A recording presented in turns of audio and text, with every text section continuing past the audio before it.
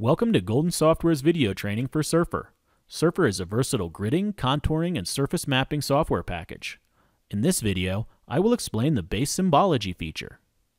Base symbology is a feature that allows you to create thematic maps. Once you've created a vector-based map from an ASCII file like a DAT or XLS file, or from a vector file like a DXF or a shapefile, you can apply line, fill, and/or symbol properties to the objects in the layer based on those attribute values. To add or edit base symbology objects in a vector-based layer, select the base layer in the Contents window. On the General page in the Properties window, click the Edit Symbology button in the Symbology field. The Symbology dialog opens. There are 6 symbology options: None, Unique Values, Unclassed Colors, Unclassed Symbols, Classed Colors, and Class Symbols. We will discuss each of these options now. None is the default option. It keeps the unique properties of each object and ignores attribute values. This is helpful for removing other base symbology options in order to reset the object properties to their default properties. Unique Values allows you to assign specific properties to objects based on unique attribute values. The Attribute field is selected from a list of all attributes for objects in the base layer. When we click the Add All button, all of the unique attributes are added to the values list, along with their line, fill, and symbol properties. We can remove the selected attribute from the list by clicking the Remove button. We can add an attribute to the list by clicking the Add Values button, and we can remove all attributes by clicking the Remove All button. We can edit individual line, fill, and symbol properties by clicking on the appropriate entry in the values list and editing the properties in the pane on the right. Alternatively, we can use Control and/or Shift keys to select multiple properties to edit at once. Additionally, we can click the Color Scheme button to open the Color Scheme dialog, where we can choose how the line, fill, symbol line, and symbol fill properties are assigned across all of the attributes. The options are As Is, to leave the color and opacity settings as they are currently shown in the values list; Random, to randomly assign new color and opacity settings; Fixed, to assign a uniform color and opacity;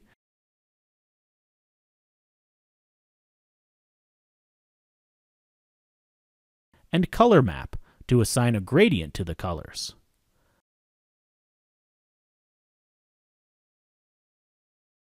Click OK to close this dialog and see the appropriate changes made in the values list. Click Apply at any time to update the map with the changes being made in the Symbology dialog.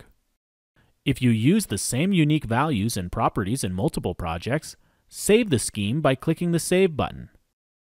Apply the scheme to future projects by clicking the Load Values button. At the top on the right are the Sort method and Show Missing Values options. The Sort method dictates whether values in the list are displayed in alphabetical order, numeric order, or the same order their objects are listed within the base layer in the Contents window. This is the ordering used in the legend if you have added a legend to the base layer. Show Missing Values determines whether objects without any of the attribute values from the values list are shown in the map.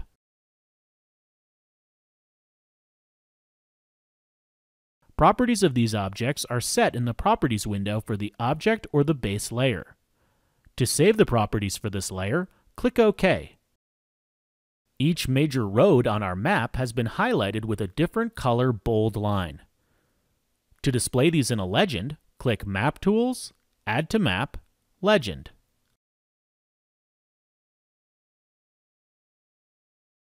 Since this layer only has lines, we can select the legend, click on the Layers tab in the Properties window, and edit the template to remove the fill and symbol entries. This leaves only the line and the value in the legend. The Classed and Unclassed color options allow you to emulate a choropleth map, using raw rather than normalized data. We will apply these symbologies to a new map layer so we don't overwrite the road symbology. The Classed Colors option allows you to group numeric attribute values into classes, and then color the objects based on the color associated with each class. On the left are the properties.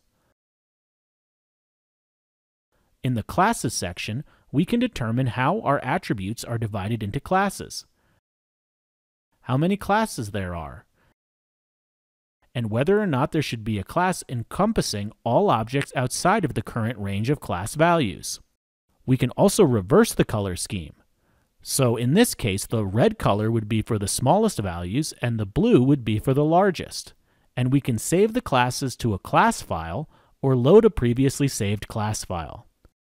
At the bottom of the properties in the color map section, we can determine whether or not to use a color map to determine the class colors. And we can set the color map if we are using one. On the right are the classes. Here we can click in the upper value and/or name columns to change the entry. And we can click on a color to change the color and opacity. As you can see here, once we apply the changes, there is no way to tell the difference between values for multiple objects that fall within the same class. That is where the Unclassed Colors option is useful. The Unclassed Colors option allows you to apply a gradient across all of the attribute values, so you should be able to tell the difference between attribute values that would have been binned together using the Classed Colors option. When we click OK, we can see the map update with the new colors. If desired, we can add this new layer to the legend by selecting the legend, clicking the Layers page in the Properties window, clicking Edit List in the Edit Layer List field, and selecting our COPLSS population layer, and clicking the right arrow button. When we click OK, we see the layer has been added to the legend. We can edit this new layer by selecting it from the Layers to Edit list and then editing with the properties below.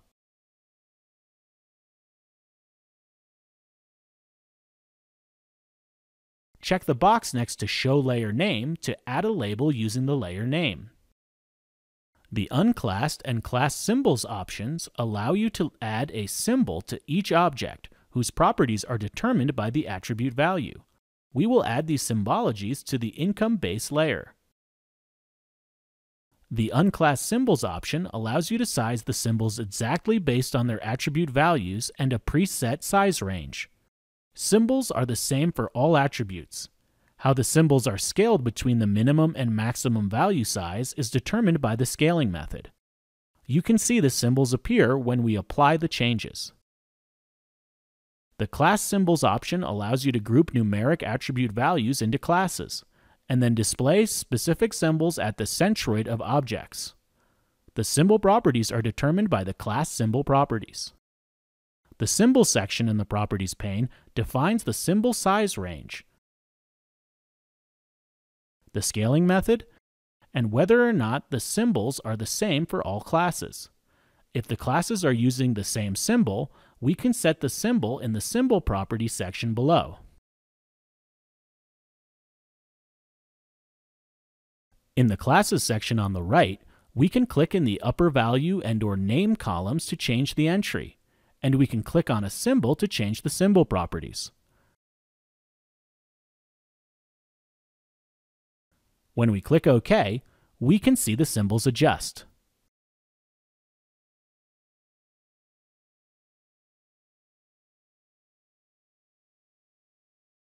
The last option in this base symbology dialog is the pie chart. We'll use the Registered Vehicles layer for this. To create pie charts from your data, click the pie chart. On the right side of the Attributes section, the available attributes are listed. Click the plus sign to add the attribute to the Slices section. Change the color of the slices by clicking over the color field. Click Apply at any time to view the pie charts. Further customization options are found in the Properties section.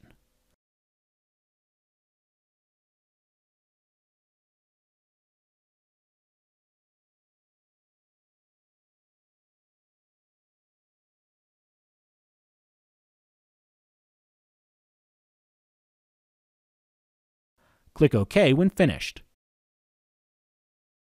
Add the pie maps to the legend by selecting the legend and clicking Edit List on the Layers page of the Properties Manager. Select the layer, then click the arrows pointing right to move it to the Selected Layers section. This concludes the video training for the base symbology feature in Surfer. If you have any additional questions, please contact Golden Software.